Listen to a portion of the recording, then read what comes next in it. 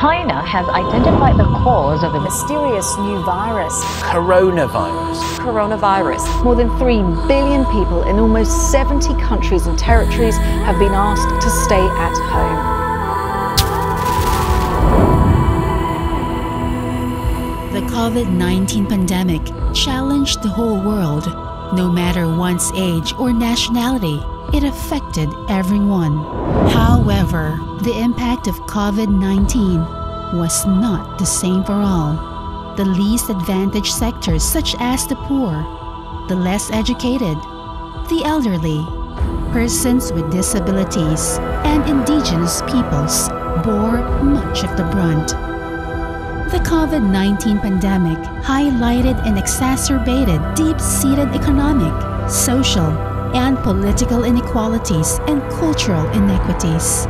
As we traverse the road to recovery, it is crucial to address these inequalities to strengthen the resilience of vulnerable and marginalized groups to future shocks and ensure that no one is left behind as we move forward from this pandemic.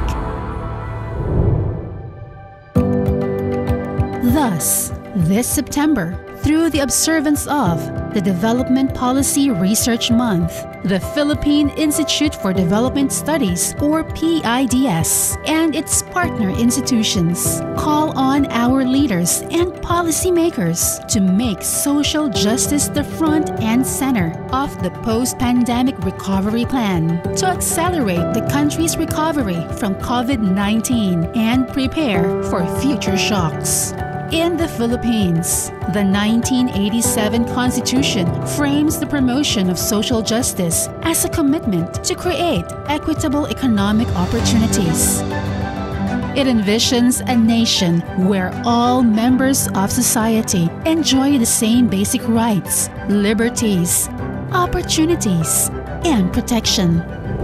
Social justice is also the bedrock of many international declarations in which the Philippines is a signatory, such as the Charter of the United Nations, the Universal Declaration of Human Rights, the Copenhagen Declaration, and the UN Millennium Declaration. It is also enshrined in the country's development blueprints, the Philippine Development Plan, or PDP, and the Ambisyon Natin 2040.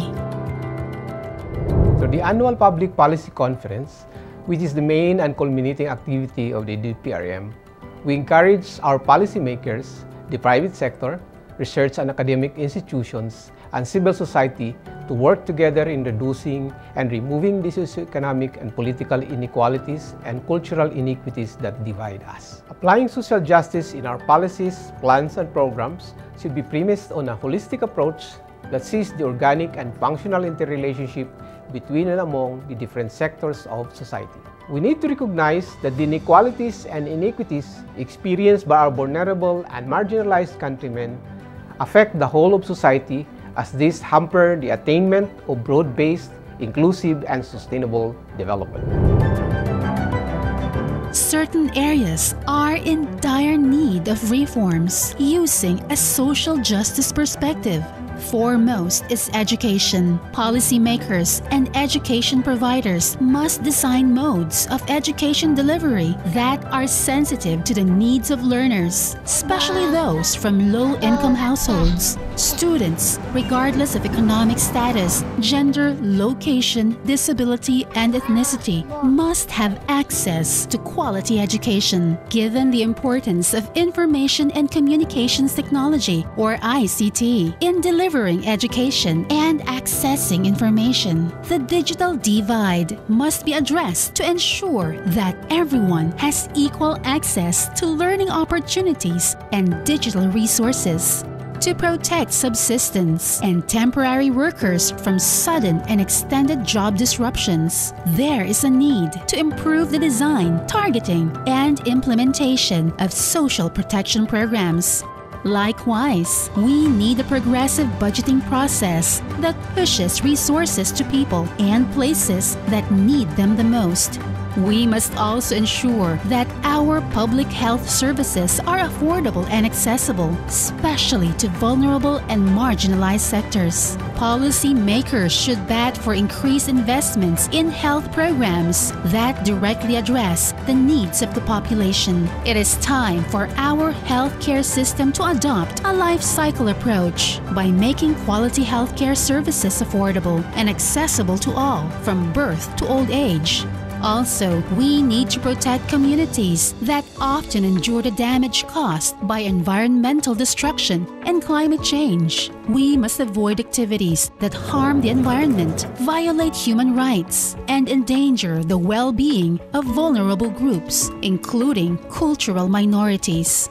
We must ensure that no infrastructure, housing, or development project jeopardizes the health, safety, and welfare of communities. Thus, assessing the potential impact of proposed projects is crucial to reduce the likelihood of unintended consequences. Lastly, we must increase the participation of the vulnerable and marginalized sectors in policy discourse and decision-making, and make sure their voices are heard. This can be done by strengthening government civil society engagements and intensifying the use of bottom-up approaches. The pursuit of social justice is not easy. It is a long and complex process. But through our united effort and shared responsibility, we can have a society where the country's resources and the fruits of economic growth are equitably shared, where everyone is living with dignity and has access to essential services, where the rights of the poor and vulnerable are upheld, and where the environment is nurtured and protected. For more details about this year's DPRM celebration, including the annual Public Policy Conference, visit the PIDS and DPRM websites and follow us on Facebook.